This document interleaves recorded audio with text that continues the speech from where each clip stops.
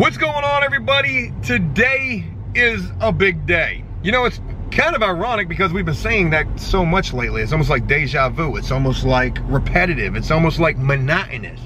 But that's a good thing.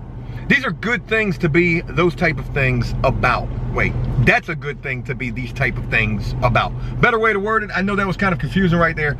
But again, today is a big day because we are going to meet with a guy by the name of David, who runs some halfway houses. You know, this guy's got a really crazy story. This guy was actually in a halfway house himself back in 2012, I believe, and now 6 years later, he's now running multiple halfway houses.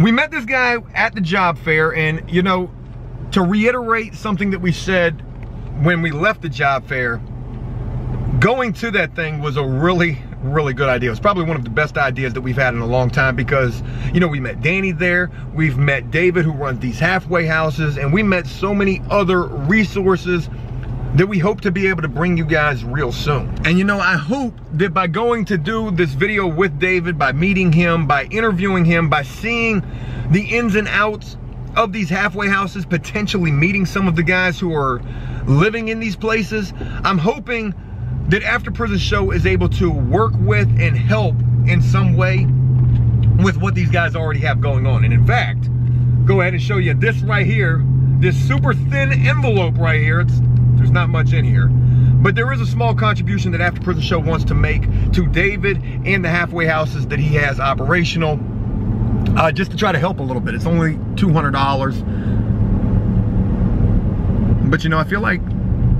that's a good thing. You know, it's $200 that they didn't have prior to us giving this to them. And it could also potentially be the start of more contributions from us to come.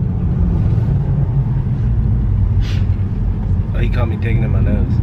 God, I hope I did. I probably didn't, I'm gonna be honest, but no, I hope I did. I think you did. Anyways. Yeah, I don't know what to say now that you caught me digging in my nose. He's got the camera on me now. Might as well eat it, right? Golly, Joe. I know that's gonna be on a freaking video too. Even if you don't make a video out of this footage, you're just gonna post like a 15-second clip on the channel of me digging in my nose. I'm alright with it. You know what I'm saying? What else I'm supposed to do? It's not even 100% guaranteed that I caught it, Dave. Oh, you caught it. But if I did, trust and believe.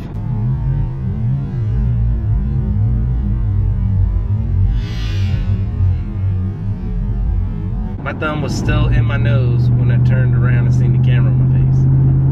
Well, anyways, enough about your boogers. What are you thinking about all of this?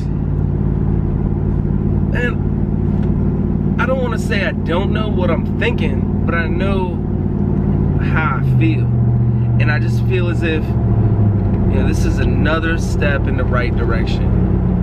You know, the more, you know, we're a part of helping people or just bettering folks in the community, or the more we're a part of things like that, the more, and I'm just speaking about how I'm feeling for myself, the more I feel that I'm distancing myself from that old lifestyle, you know, and it's really a good feeling. So, you know, to all those, you know, ex-addicts out there looking for something to do, help somebody. It feels good. You get to see, you know, other people's lives get changed, and it just shows you how far you can come, how strong you are, and what you're capable of, and the true nature of who you are. It's really good. Dave, I could not have put it any better myself had I been digging in my nose prior to me trying to word it myself. You know, not only is this probably going to be another really awesome resource, another really awesome experience video, this could also potentially be somewhere for Danny to go. And that's something else that we're going to be talking with David about today and trying to see if that's at all a possibility. I'm very hopeful about this. I'm very excited about this. And I can't wait to see, you know, where this all leads to and what we're able to chronicle and capture by going out here and meeting this individual. Alrighty, Dave, don't laugh at me for saying alrighty. You know, I got a few different ways that I like to start videos whenever we start filming. I like to say alrighty, I like to say so. I got a couple things. I got a couple little quirks. All right, so we're just wrapping up filming at the halfway house, meeting with this guy named David, and also meeting with a guy by the name of Pastor Mike. Ladies and gentlemen, for those of you who might, this may come as some news to you, the guy is actually, he's a pastor, hence the name Pastor Mike. And this guy goes inside of the jails on Wednesday nights, and he does the sermon in the jail, but he also talks to guys about addiction recovery. He's a big part of the halfway house as well. We got an interview with him. We got the interview with David, the guy who's in charge. He's the halfway house manager. We talked about Danny while we were in there, and I think and I hope and I pray that we put together a really good solid video with this. We definitely asked a lot of questions. We definitely got a lot of the background. We looked and saw the house. And it's a nice place. That's one thing that I got to say first and foremost. It was a really nice house. Really welcoming aura about it. You know, that'll really help with guys coming home from prison. You know, just it's a comfortable environment. And it's not like there's 10 guys living in a house. I think at that house right there where we were just at, there was only what, like 3? It's 2 right now, but it's 3 at the max. We learned a lot. And when you guys see this video that we put together featuring this Netflix HBO special type docu-series or documentary, docu-series could be coming from this. I think you guys are gonna be really impressed. I think you guys are gonna learn a lot. I think you're gonna be intrigued, interested, and I hope you enjoy it. I do. And also, not only did we go film this video, you know, this was also an introduction between After Prison Show and the halfway house. And I truly feel like the introduction went as good as it could have gone. This right here is a step in the right direction for After Prison Show and everybody who we feel and everybody who we hope to help in the future. Man, I can't express it and I can't say it enough. These people are doing a great thing. And I hope that we can be a part of that. I really do. I guess the best way that I can explain this right now is, and this is gonna sound so horrible, but it's almost like we're detectives right now. We're on a case, okay?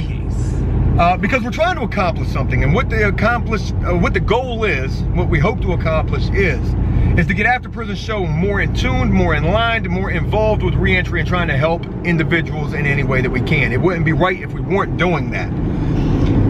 We went to the job fair. That's where it began at. I wore a wire. I went undercover. We met Danny. We met David. We met the guy that Dave and I both knew from the prison. I saw my very first probation officer. And we met a few other people that we've yet to have the chance to reach out to. We also met the woman who runs reentry. But from going to that job fair, Danny arrived. From going to that job fair, this halfway house arrived. From going to this halfway house today, a reentry council board meeting has been uncovered, and we're going to be going to that on Tuesday at 9 a.m. And I asked David what I could expect from going to this meeting. What, you know, tell me how this is. Is this like a board meeting? Are we going to have a chance to mingle and, you know, get to introduce ourselves, get to talk a little bit about, you know, what we're trying to do, who we are? And he said, absolutely. He said they're going to go through the bullet points of what the meeting is supposed to cover, and then after that, they go around the room. Everybody introduces what organization they're with, why they're there. And I just, real quick, I want to ask you guys, like, what do you think? How do you think people are going to respond? You know, you're going to have DOC there. You're going to have other reentry things there. Who knows who will meet there? But what I'm asking you guys is, what do you think the room, the circle, the group as a whole is going to think when I stand up and I say, hey, I'm Joe from After Prison Show, and we're here to try to help as well? Do I get to stand up and talk? But anyways, Dave, you know you ain't doing no standing up and talking. Shitting me. I mean, I think you're gonna take it pretty serious. You got a million followers behind you. A lot of these places are now getting into social media wise, which is crazy how late it is, but you know what, Cody? They love publicity. You know what the good news about that is, Cody?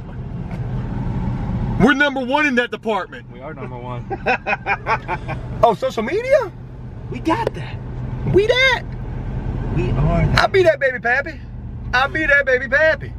Oh, y'all want to talk about social media and Facebook and things like that? Snapface? MySpace? My book? I'll be that baby pappy. Snapface? Grindr? Of course, Dave. Of course you would say grinder.